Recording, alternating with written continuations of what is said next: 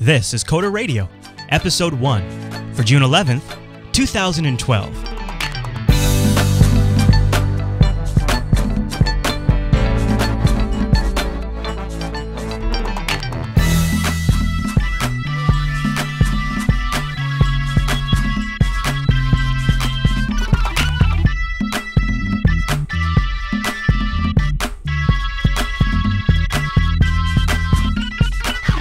You're listening to Coder Radio, Jupiter Broadcasting's weekly talk show taking a pragmatic look at the art and business of software development and related technologies. My name is Chris, and joining us every week is our host, Michael Dominic. Hey, Michael. Hey, how you doing, Chris? Hey, man. Welcome to the first episode. Thank you. Now, we are very excited because Jupiter Broadcasting has needed a development show for a long time, so we're going to talk a little bit about that today. And we got a few other things we're going to introduce. But, Michael, you mentioned today on the pre-show that one of the things you wanted to do is in our first episode was sort of help fill in some of the beginner blocks for newbies, right? We're going to cover something called Gateway to Programming. Tell me a little bit about that. Well, the idea is that there's a lot of ways you can start off programming. You could do it like I did when you're in middle school with the little QBasic.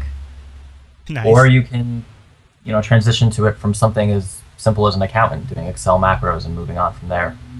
That's less likely, but there's really a lot of ways into the field. Yeah, and now there's some great tools. I mean, one of which, like our very own Brian Lunduke creates, and there's all kinds of stepping stones now to get going. So I think we'll cover some of those. Now the chat room is already giving you a hard time about your microphone, and we should say that we were totally on top of this, but you just can't. Sometimes you get a bad mic. So we actually got Mike, a Rode Podcaster, and he set it all up, and it was dead on arrival. So hopefully for episode 2 we'll have the Rode Podcaster working.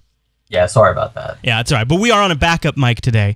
But we wanted to press ahead because this week, as we're recording, an hour after we're done, is the Worldwide Developer Conference from Apple. Now, we won't be talking about that much in this episode. If there's some really interesting things to glean, which there likely will be, then we'll probably be talking about that next week. And then after that, it's like Google I/O Fest. I mean, Google I/O is going to be huge, and we're going to talk about that. So the first few weeks of Coder Radio are going to be action-packed. Action-packed. Well, why don't we start, Michael, with a little background on yourself and kind of what you do and all those kinds of things.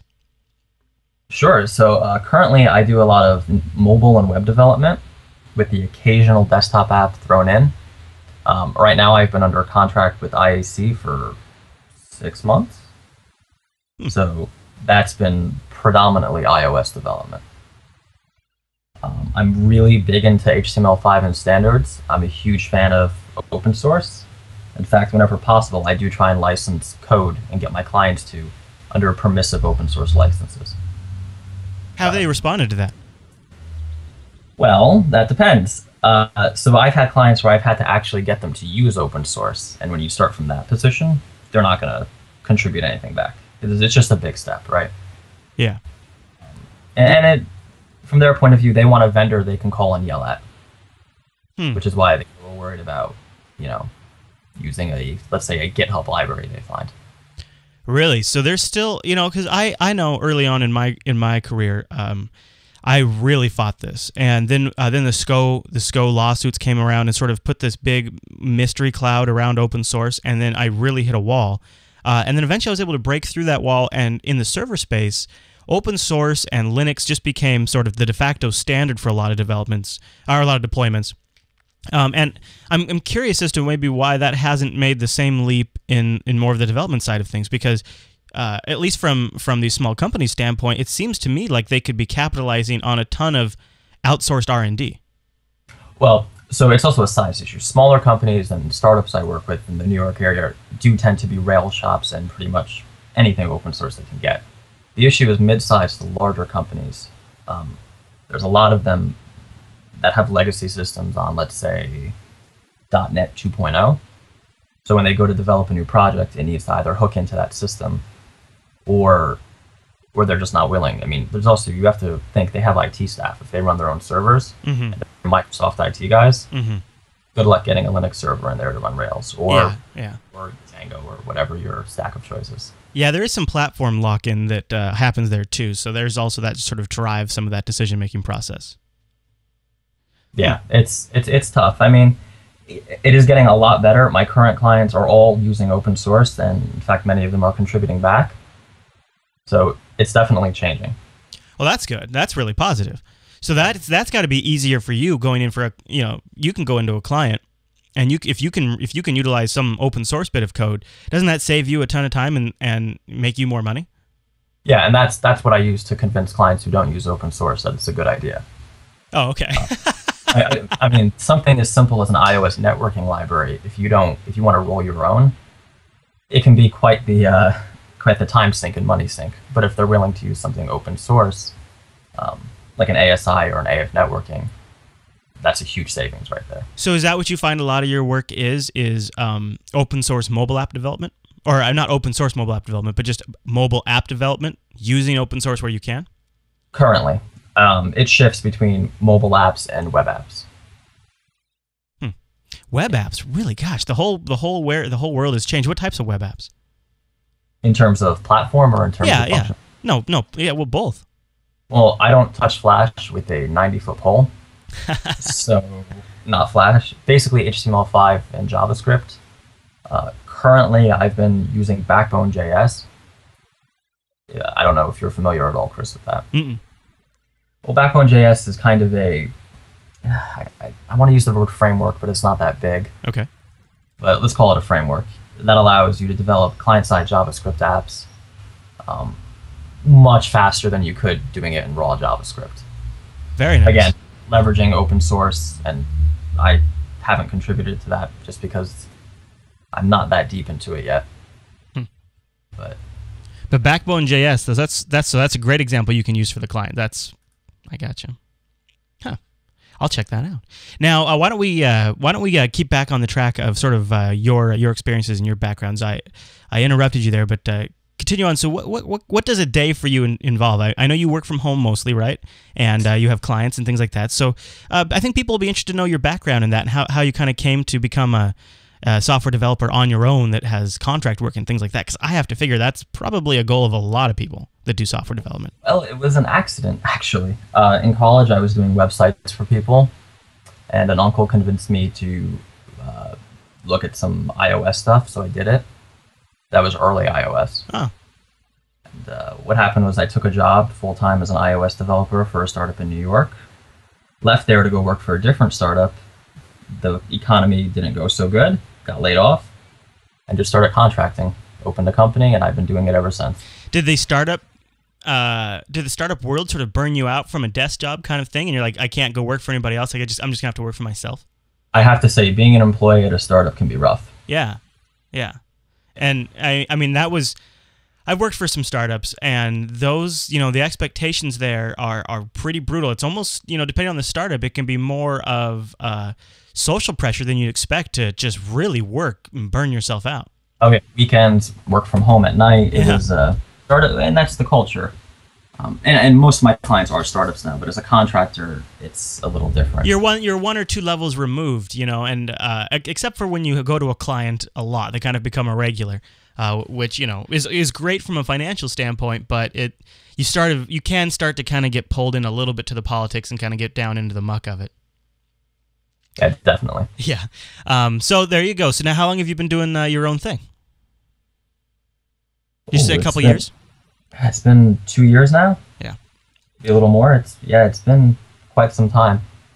Well, congrats, man. Congrats on that. Now here you are. I know you've wanted to do a podcast for a long time, and Jupiter Broadcasting has a pretty big interest as far as a developer audience, and it fits really well with TechSnap and the Linux Action Show and SciByte and Unfilter. They all kind of complement each other, and there's sort of a more of a focus it gives the network now. So I'm really excited to have a development-based podcast.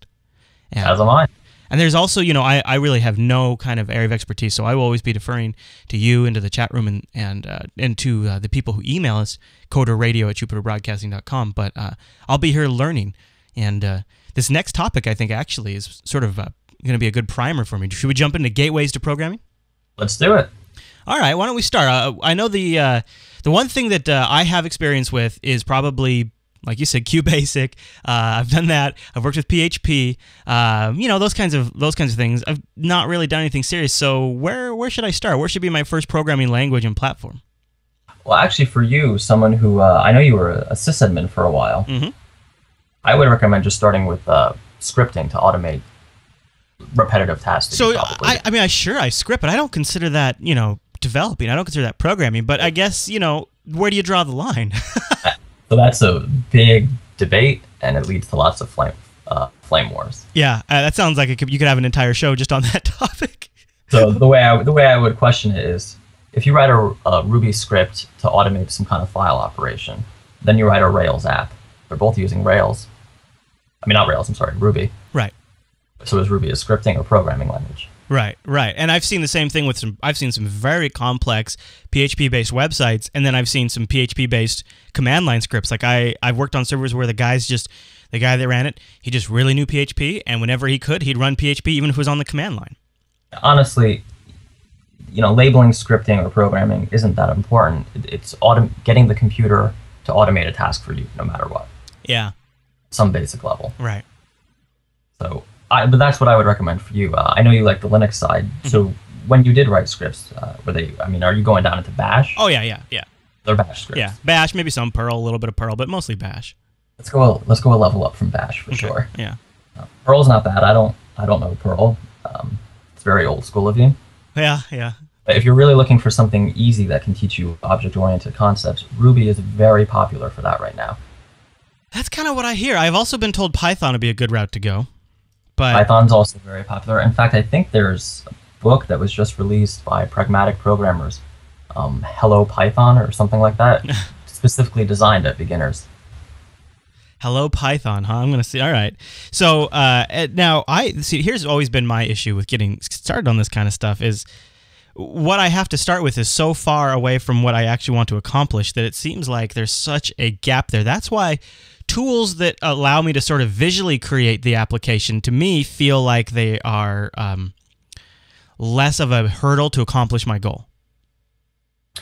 Yeah, I mean, visual programming tools are a good way to learn concepts. I found Google Blocky, and one thing I liked about that is it has little checker pieces you can put together Yeah. to do logic or if-then logic. Yeah. But also it has a game you can play using the tools. And I really suggest anybody in the chat go check it out, because there's a maze game that ate up about 2 hours of my time just playing it over and over again. So this is you take a few things, you put it together, and then you must have like a library of blocks that you can pull from, and then you just snap them all together. That's exactly right. This kind of reminds me a little bit of Illumination Software Creator. This is kind of a little brother, you could say, to Illumination Software Creator, right?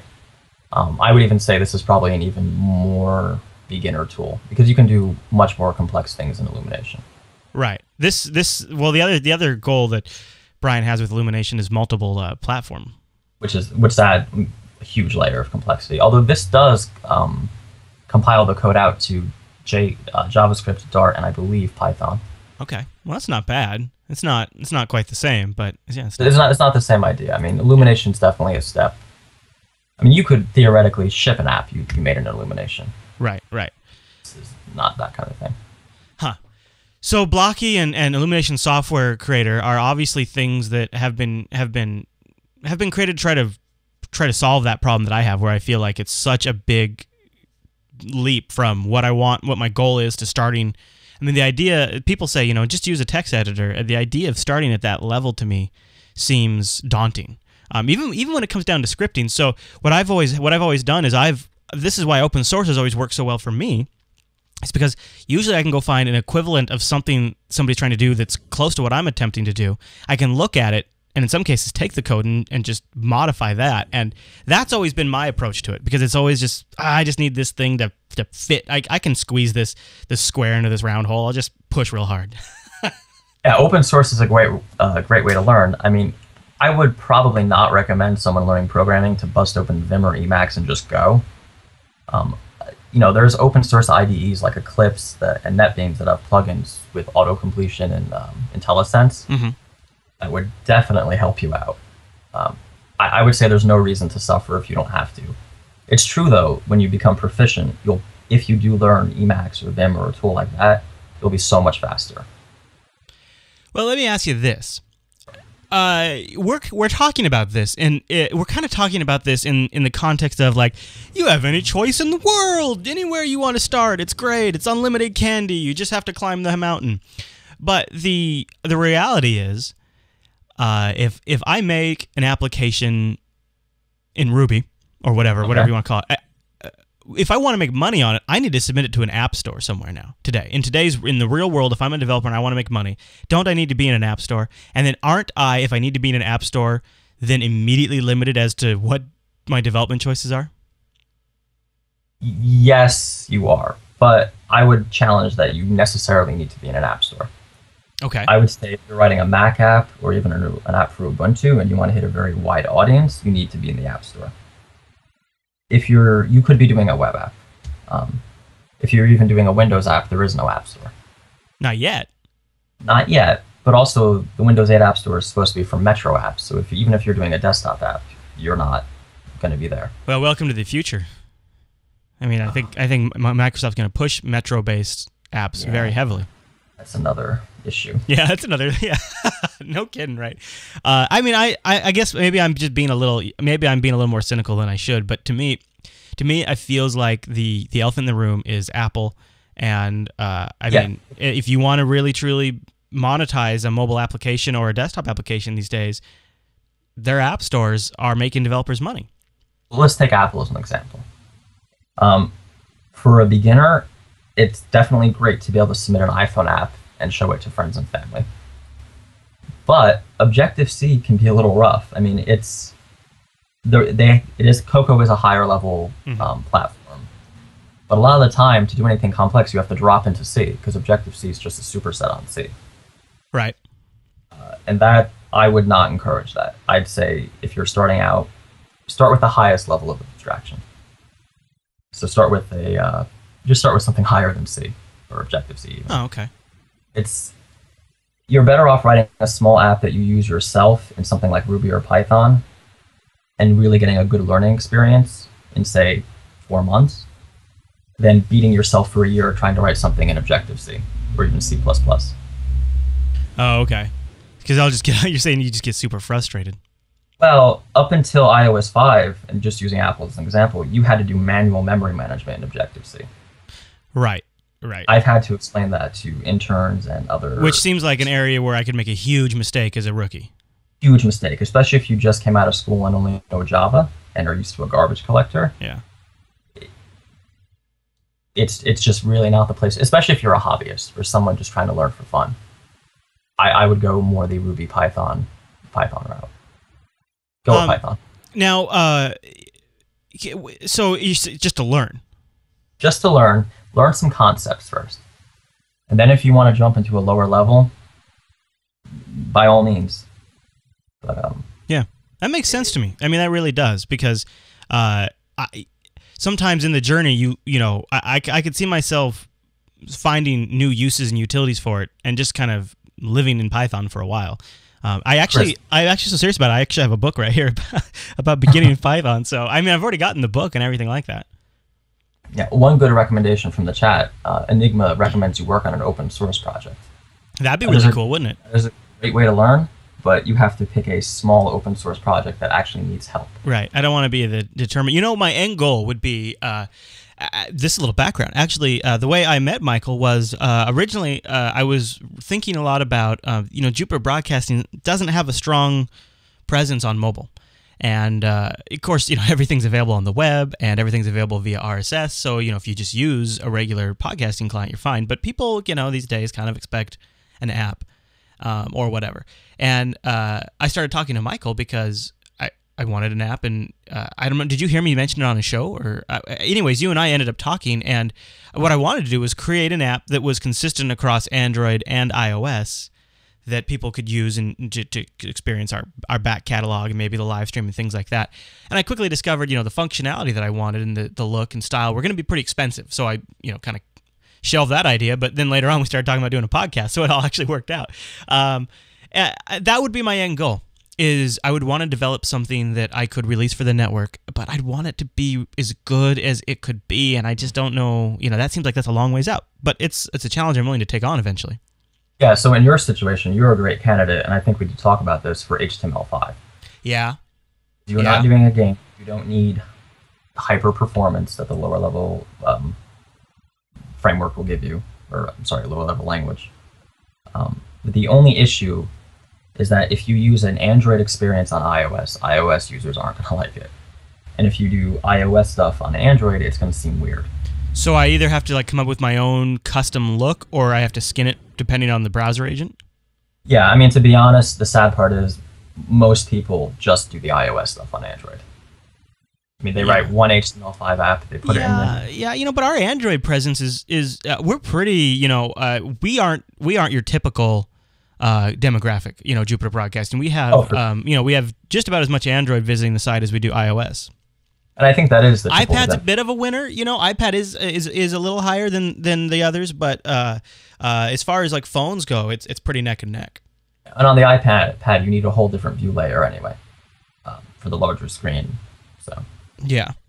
But I mean, there have been leaps forward, and I actually recently did a project in PhoneGap.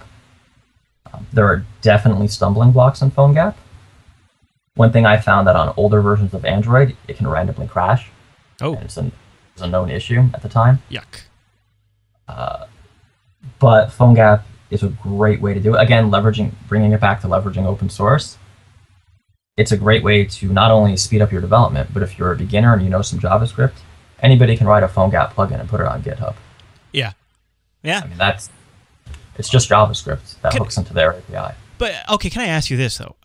In terms of functionality, if I go HTML5 based application, aren't I then negating some of the native OS features? Like I would love to do a bat signal, like they're talking about in the chat room, where when we go live, if you want to, you just check the option box in the app, and boom, you get a push notification when Coder Radio is live.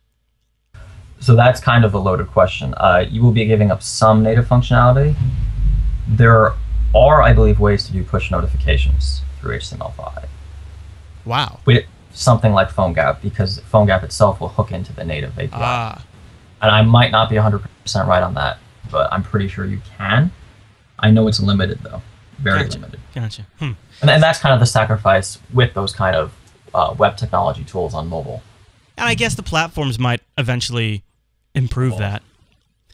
More like skating to where the puck's gonna be in that case. They could, or they could go the other way and break your functionality. Oh man, I can't wait to put all this time and effort into building the perfect app and then just have them pull the rug out from underneath me. Well, that's a risk when you take a big dependency like that. If you take, let's say, not to beat up on PhoneGap, there's other choices, but PhoneGap's the most popular. It could break tomorrow if Apple or Google decides they want it to break. Right. Yeah. Oh, that's always the case, right? I mean, I've specifically have had things that I've depended on with Google that they just pull the functionality on, and it's like, okay, all right, well, I guess I'll come up with a new way to do that. It's okay. Just write it for Windows 8. You'll be fine. Yeah, write it for Metro. And the other thing too, really before I go on is, so my two concerns were, one is, am I a little more, if I do want to make it into an app store, I'm sort of channeled in some directions, but that doesn't mean, like you point out, that doesn't dictate where I have to start, so I can still start with Python and learn there. The other thing though is how much of a barrier, and I know this could be a much bigger topic, so you don't have to cover the whole thing, but should I be worried about the investment up front to do all this work and then have my app rejected? Yes. Oh, well, that makes me feel great. The answer is yes. I mean, simply yes. I do a lot of work on the more restrictive platform, but it is a very real risk. It's if you read the terms, you can be rejected for any reason or no reason, and they're not obliged to tell you. Right. The guys at Rogue Amoeba this last couple of weeks just had a big brouhaha with Apple over their app, which added some functionality that users genuinely wanted, the ability to stream audio from your device to the Rogue Amoeba app. So if you had an iPhone, right? Am I getting this right? If you had an iPhone, you could stream it to the iPad and vice I would versa. say a more ridiculous example is recently apps that integrated with Dropbox were rejected because 7 clicks in, literally 7 clicks, through the Dropbox sign-up flow, you could pay for Dropbox in Safari.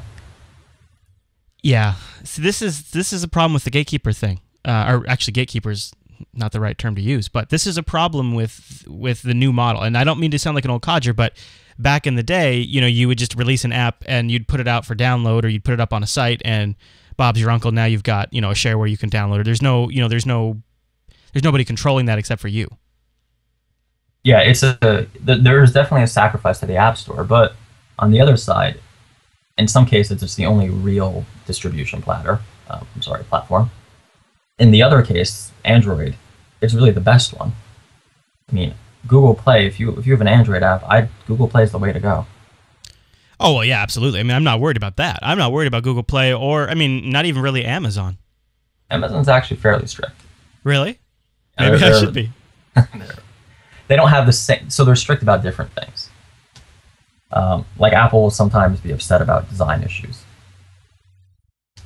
Right. Again, the bottom line is if you're on one of these platforms, you're using their app store, you really have to just know what you're getting into. They all have documentation on what you can and cannot do.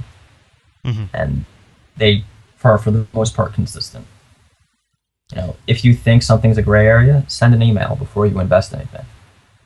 And maybe talk to friends that have been in similar situations, or send an email to coderradio@jupiterbroadcasting.com and ask Michael his opinion. And send it to me, and I'll say no to everything. Well, any other thoughts on that, or should we move on?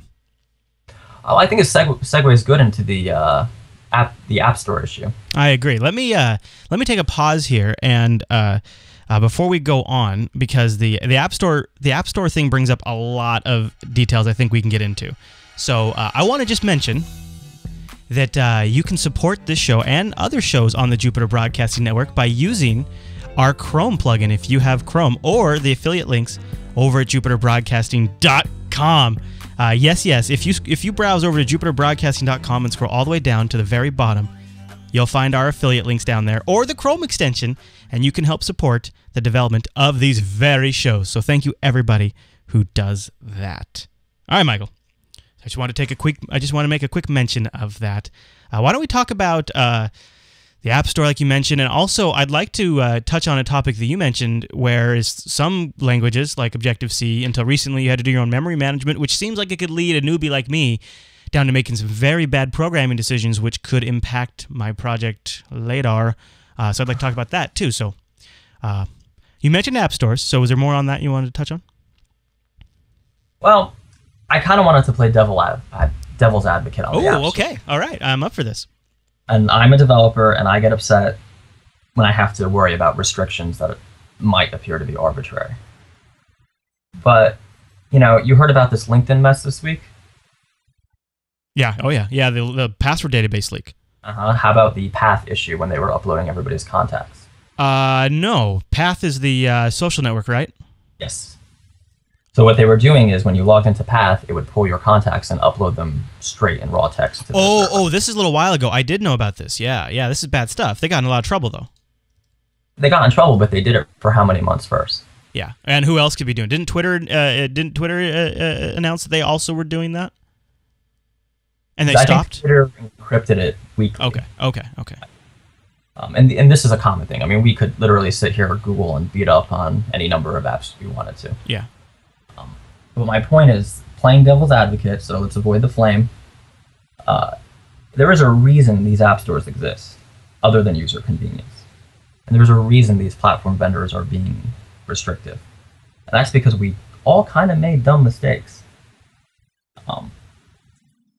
Uploading somebody's contacts in plain text is really bad. From a security perspective, that's awful. Yeah. LinkedIn's thing, I think, is actually worse, going into your calendar and pulling your appointments from a business perspective. Yeah. Let's say if me and you were more secretive about the show, they saw I had a chat with you on my calendar. Well, actually, the whole launch was it was the most secretive show launch I've ever done. Nobody knew about it. LinkedIn could have blown it completely. Yeah. I mean, on our level, it's probably not a big deal, but let's say Apple and Microsoft want to merge. Right. That could be, I mean, that's just a real invasion of privacy, and I understand it's not illegal, it's not a crime, but it's a case of a company putting its own need for data, or desire, I would say desire in that case, for data, over its users. Mm-hmm. So what have the platform vendors done? Apple, for the most part, has come down really hard. Yeah. And said, this is what you will do. You'll do nothing else. Windows 8 is going to be pretty restrictive from what I've read. The Ubuntu Software Center, I'm a little sketchy on that. I know they're pretty liberal, but I do see a future where they review like everybody else. You think so? I agree, just because they want to build a brand around that whole software store, and they want it to be considered sort of curated, I think. Yeah, I've actually been for a project looking into the Ubuntu Software Center and the development platforms. One thing I noticed right off the bat is they have a lot of different platforms that you can use: Java, Python, web technologies, and a number of others. I wouldn't be surprised if that got cut down in the name of security or in the name of consistency. And they have it wide right now because they want to try to get as many of the really good open source apps in there that they can, and that, there's just a wide range that those are written in. If they made that change, if they got more specific, they might have to remove some of the community's favorite open source applications. So they don't really have, right now, from a technology standpoint, if you install something that, say, is written in C#, and you don't have the mono runtime, the App Store will just go get the dependencies for the mono runtime and install them on your system. So it sounds like you're assuming that to do it for paid apps, Ubuntu would have to do it for open source apps. Oh, right. Nothing stops them for saying, if you're under these licenses, do what you want. If you're a commercial application, you're using our API, our programming language, maybe they have a few options. And this UI framework, which on Linux is, on Microsoft you have Metro, Apple you have Cocoa, and Aqua. On Linux, there's GTK, Unity, random other, you could use KDE, but does anybody? Oh, man, you're going to get some hate mail for that. I like hate mail. I'm sorry. You might be right. The thing is Canonical could become more draconian and restrictive and still be the most developer-friendly, open of all of them. There's a lot of room still for them to contract and still be the more liberal of the platform vendors. Yeah, working a lot in the Apple space and just kind of using Ubuntu on my other machine and keeping in touch with the community, it feels like that's what they're doing, but they're taking baby steps. And that may not be a bad thing. You have, again, devil's advocate. If a subset of developers are doing things that are dangerous for the user, the platform is responsible for their users. Canonical might also feel like they need to start changing the perception of the quality of Linux desktop apps. And so if they can start being a little more draconian, they can kind of bring that bar up a little bit. Not that it's actually higher than it's ever been, but I think today, if somebody develops an application, there's some apps will just get torn up on the Mac platform and on the Windows platform, and on Linux they'll still be loved because there's hit and miss on the quality of apps. Now that's not quite the case anymore, but that bar I think needs to come up another rung now, and I think Canonical is probably aware of that because honestly, if those apps come up another rung quality, then their revenues will go up another rung. Absolutely, and let's look at it just from security. It's reasonable to say we're going to be very liberal on open source apps because they have a whole community of developers watching everybody else's commits and everybody else's code. On something that's 100% proprietary and written by one person or a small team, how do they know the code's been reviewed for security? Yeah, true. It's an extreme case, but with things like Flame and Stuxnet, the implausible is possible. Yeah, because both of those have taken advantage of zero-day exploits. In fact, Flame takes advantage of some sort of programming, some sort of error in Windows that they're not even sure what it is yet. So obviously mistakes can be exploited. Mistakes can be exploited, and the most extreme example of what I'm talking about, which I think is just awful, is the Gatekeeper on OS X that's coming. Are you familiar with this at all, Chris? I am, yeah. So this is a system where by default new Macs will ship requiring that every application that's run be signed by Apple. Correct. And of course the user can turn it off with a toggle in system preferences. And I think there's also an option to leave it on but warn you, right? Or something like that? By default, it will warn you. Okay. So because it can be turned off, it doesn't seem like it's super evil, but it seems like it's the perfect kind of feature that in the next iteration of OS X, maybe it's like a command line flag to turn off, or like maybe you like have to, you know, adjust a plist file or something, and then the next iteration after that, it's on. What do you think? Maybe. I mean, trying to theorize about what they're going to do is tough, but really, given the amount of penetration the Mac App Store has, and this was kind of more to my point, to be in the Mac App Store, there are a lot of things you cannot do that you can normally do in Mac OS. Right, right. For instance, reference explicit paths on the file system. So like user shared, blah, blah, blah. So like if I wanted to access the MP3 lame encoder file that's in user local or whatever, I can't do that? To my knowledge, no. That's what the blogs are saying. That's what other podcasts are saying. Yeah, no, that's what I've read too, and it basically it appifies desktop apps. It makes them nearly as limited in functionality as mobile apps in some ways. Exactly, and the deadline for what they call sandboxing was, I believe, June 1st. Yeah, yeah. So there have been developers. For example, there is a very popular IDE on Mac called Coda, and Coda 2. There's 2 versions. Mm-hmm. The developer actively tells people you can get the Mac App Store one, but it's gimped. Right. Compared to the one he sells on his website, because he can't read from the path. He can't read the file system in the way that he needs to for some of his functionality. The App Store, from an end user perspective, because I have Macs for editing, and now it is if I have to reinstall a Mac or something like that, I install the OS, I open up the App Store, and I hit click, install, and I come back 20 minutes later, and I have a completely ready to go video editing and audio editing workstation.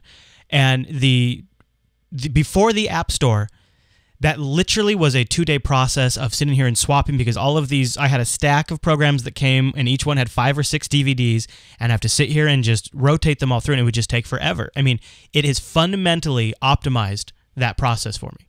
So as an end user, I think it's great, but from a technology standpoint, I mean, even how can Apple's own applications like Final Cut work in these kinds of restrictions? How is that possible?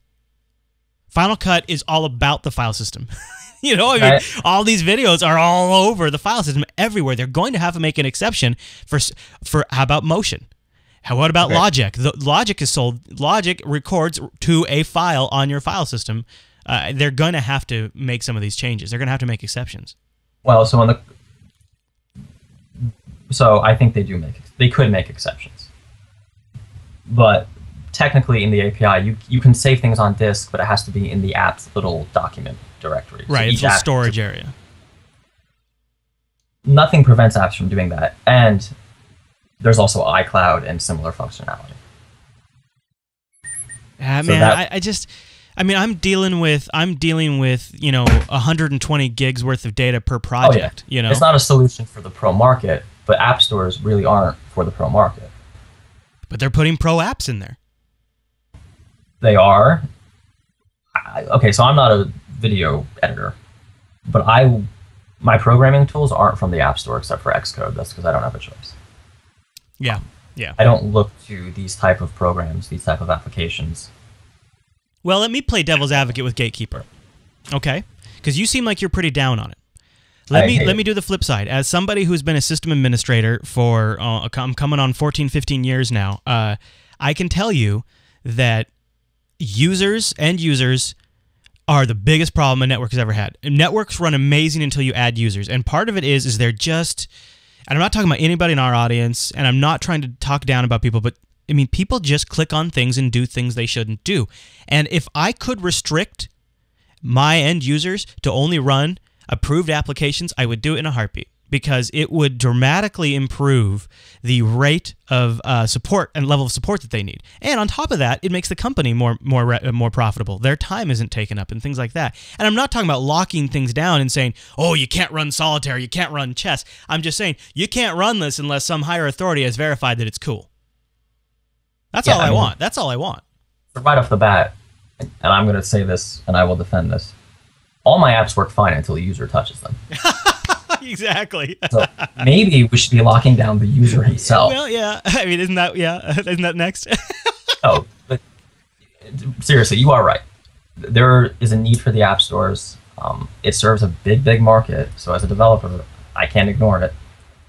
You're right. Yeah.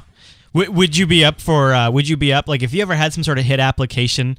Would you be up for making an app store version and a web downloadable version? I mean, you're essentially dealing with two builds then, right? Yes. You'd have to come up with a system to manage that, I would imagine. Well, so currently using the Mac App Store, because it's really the only one that's really big for commercial apps. Even if you have a license to the non-App Store version, you don't get a license to the App Store version. And there's nothing the dev can do for you. Right. So that is less a programming problem and more a messaging problem to the market. We ought to, Michael, we ought to take things like that issue and upgrades and charging for upgrades and things like that and make a whole show out of it at some point, because I think... Yeah, that's a big issue. Yeah. Because, again, on the App Store, you can't charge for an upgrade. You have to release a new app. Right. Currently. Yeah. And I think that would be an interesting topic to kind of kick around for a bit, and because it, is the theory, I guess, that they rely on is that continuing volume of growth will just, that's where your sales will come from. And if you want to release a new version, you have to just release a whole new app. And that seems like there's a lot of implications there. And I think we could talk about it from a business standpoint too. Like, how do you manage that from a revenue standpoint and things like that? I mean, I really think that could be its own show. It definitely could. It's also, in addition to that, how have the prices of programs changed or apps? They're interchangeable for me. Right. If big, you notice, since these app stores, prices have been going way down. Mm-hmm. Has volume really gone up? I'd like to see some hard numbers on that. Yeah, I have seen some. Some, and it seems to be, it depending on where you rank and in what categories you rank in, it can make, a multi-factor difference. So it's an interesting beast to follow, and it's a whole new world. And I think one of the things I'm really going to enjoy from this show is getting your business perspective and sort of. I mean, I've already picked up on a few parallels between our two different industries, and that's really exciting. It's so interesting to see some of our commonalities, even though we work on different things and where they do intersect. So, and I've always worked hand in hand with software developers, and I've always had a lot of respect for what is entailed in that. So, I'm really looking forward to covering this with you. I just have to ask you one question. Yeah. You're administering a server. Is it like Windows 2003? Oh, plenty. Yeah. I for a little while, I was probably in charge of 200-300 Windows 2003 servers. But I primarily work with Linux servers. So one day, remind me to mention XML from Windows 2003. Oh, okay. .NET. Okay. Oh man. Oh man. There are every now and then on TechSnap we have war stories. I have so many Linux and Windows Server war stories that are just the most ridiculous things that you run into. Yeah, try hooking into it with a non-Windows client. Ah. Yeah, it's a good time. Oh, weird. From Microsoft? That's odd. Yeah, they were really... 2003, things were starting to change, but they were still really bad about that kind of stuff back then. Very bad. That's a bit of a tangent. One last thing on this point. Yeah. I see a lot of Metro hating in the IRC chat. Yeah, I noticed that. I just wanted to mention the Windows 8 App Store. So they're taking a different approach. Yeah. They're not saying all programs must go through us. They're saying all, essentially, tablet programs must go through us. Right. Or any like they have a desktop Twitter app. You could, You can, but you don't have to, right? So there's a... Right. And that is probably the one market where this won't happen, I'd say. Just because of there's so much legacy. I'm going to be watching that Metro App Store with a little interest, but honestly with more skeptical glasses on than I should. I'm going to be Mr. Skeptical Pants with it, I think. You're going to be feeling the hate, huh? Yeah. Hey, before we wrap up, do you mind if I mention our song of the week this week? And I don't know if we'll do this every week, but people always, whenever we launch a new show that includes the wonderful Ronald Jenkins in it, they always ask, where did that music come from? So if you watch this episode or any episode of Coder Radio and you want to know where that music came from, the song is called Gold Spinners, and it's from Ronald Jenkins' album, self-titled Ronald Jenkins. It's $9 over on Amazon, and you can get like our very own Gold Spinners right here. Yeah, they got song ever. A great song. He's got Snap. This CD is a really good one. So I will put a link in the show notes if you want to support the show and grab Ronald Jenkins. He's, I just, I found him a couple of years ago, and my kids love him and I love him. It's nice to have some music that both dad and the kids enjoy. You know what I mean?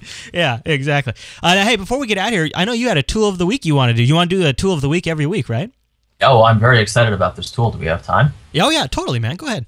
All right, so it's a web app called Coding with a K, so Koding. Okay, clever. I have been begging these guys. It's in beta. I've been begging for a beta invite for 3 months. I finally got one last week. Oh. It is incredible. Right now it's very beta, so don't do any production work unless you want to get fired. But it has syntax highlighting right in your web browser for development. Some IntelliSense, but it seems hit or miss right now. There's JavaScript. There's can do Ruby. They claim. I haven't tried Ruby. I've basically been doing JavaScript. And it looks like there's like a live community tie-in aspect too. It hooks into GitHub. Oh, okay. Yeah. Additionally, and this is kind of their killer feature. You don't have to run, like I have a Dell server to my right. Sure. For testing. You don't need that. This thing will do that for you. Oh, they'll like spin up like a virtual machine to run it on or something? I'm hesitant to say if it's really a virtual machine. Right. Oh yeah, that's true. It could be. Because I've only been playing with it for about a week, but everything I've tried to do has worked. That's awesome. And they say they can run your Ruby code and show it to you in any problems. Oh, and they also have their own little terminal. So you are actually considering coding in the cloud. To the cloud, baby, to the cloud. Wow, I think there's some old school people that would think that's just absolutely crazy. Don't you think? Well, I mean, okay. Why is it crazy? You're willing to have a Google Hangout, a phone call in the cloud. Why not have an IDE in the cloud? Yeah, I mean, I don't know. I'd be curious, and maybe people can let us know. Email us, coderradio@jupiterbroadcasting.com. Are you comfortable coding in the cloud? Or does it make you nervous? You're worried you're going to lose something? And, with a site like that, they kind of have to have a pretty good developer-friendly EULA, too. Because you don't want one of those clauses like, everything you develop, we own. Yeah. All right, man. Well, guess what? I think that wraps up the first episode. That's it. Now, Coder Radio is live Mondays at 9 a.m. Pacific over at jblive.tv. That's noon Eastern. Music in this episode is created by Ronald Jenkins. Link in the show notes. Check that out. Michael, where can people find you on Twitter? You can find me on Twitter at Dominucco, DOMINUCCO. Nice. You're on Google+? I am. You can just search my name, Michael Dominic. And there's a link in the show notes. Also, you got a website people should check out. Yep, mdominic.com is a tech blog, and if you want to find my professional stuff or my company site, it's fingertiptech.com. Fingertiptech.com. And I'm over at twitter.com/ChrisLAS. Thanks for listening to this week's episode, everyone. We'll see you right back here next week.